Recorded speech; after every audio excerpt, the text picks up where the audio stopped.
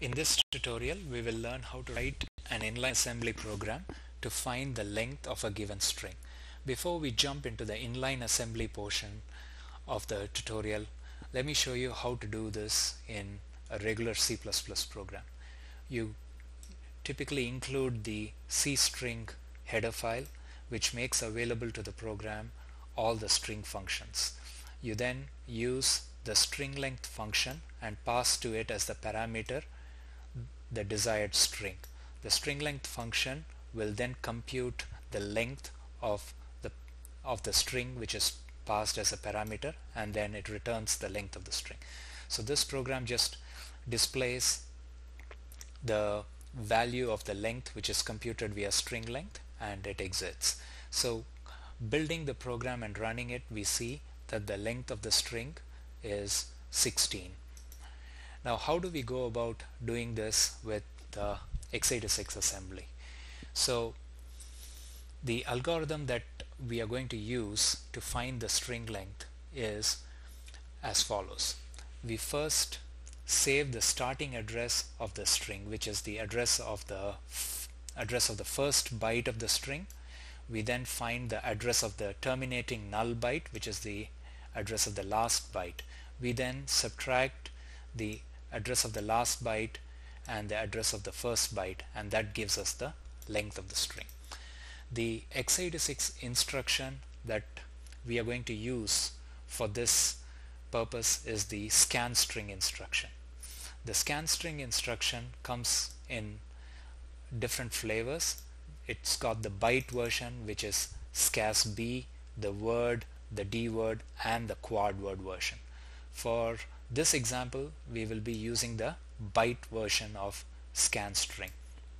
I'm going to quickly bring up the scan string specification page here from the Intel manual, and you can see here that for scan string byte version, the byte of interest will be passed to the AL register, which is the lower 8 bits of the RAX register, and the instruction will compare the byte in AL with the byte of the memory location in EDI or RDI, and then based on the results of the comparison, it will set the status flags.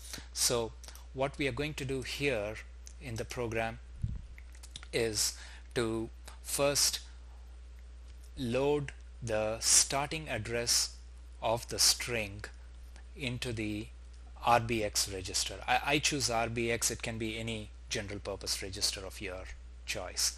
So as a first step to modify our original C++ program, we can go ahead and remove the C string, the header file, and the call to string length. So once we've done that, we first load the starting address of the variable mystr. So mystr contains a string, and the starting address of mystr is saved into a general purpose register. And in this case, I'm choosing the RBX register, and as you can see, the instruction that I'm using here is LEA, which stands for load effective address, and the destination is the RBX register. The source is represented here as %0. Typically the percentage followed by a number is the number that shows up in the constraint list. So for example, %0 in this case would mean the first item that shows up in the constraint list, and as you can see in the constraint list, the first item is our mystr variable, and the M here represents that it's a memory location. So the memory address of mystr is now saved into RBX. Now in the next step would be to use the scan string instruction to locate where the null byte is. The scan string instruction will return in RDI the value of the last null byte. So we use the CLD instruction, which is the clear direction flag instruction, before the scan string instruction, to specify that we want our scan string instruction to proceed in the forward direction and not in the backward direction. So for the scan string instruction, as I mentioned before, we are going to use the repeat not equal prefix, which means that the scan string instruction is going to be executed until the equal flag, which is the 0 flag in the E flags register, is set. And the arguments to the scan string instruction are as follows. The first argument here is the uppercase D, which denotes the RDI register, and as you can see, the RDI register is mapped to the starting address of our string, and the A here refers to the RAX register, and as you can see, the RAX register is mapped to a variable AL in our program, and the AL in our program is just set to 0, which happens to be the ASCII value for the null byte. So at this point, when the CPU executes this instruction, the value, after it is done successfully executing the scan string instruction, the value in the RDI register is going to be 1 more than the null byte.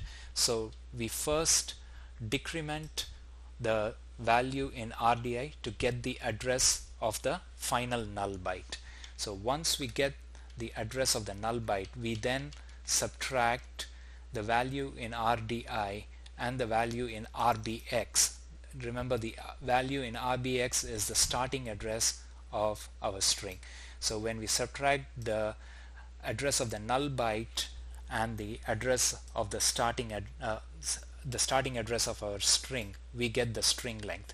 And the equal to D in inline assembly specifies that we want the output to be returned to the D register, which is the same as the D that we used here. It denotes the RDI register. So the result is going to be saved in the RDI register, which in turn we map to the variable length in our program.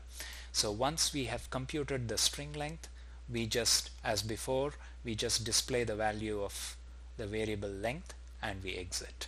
So compiling and running this program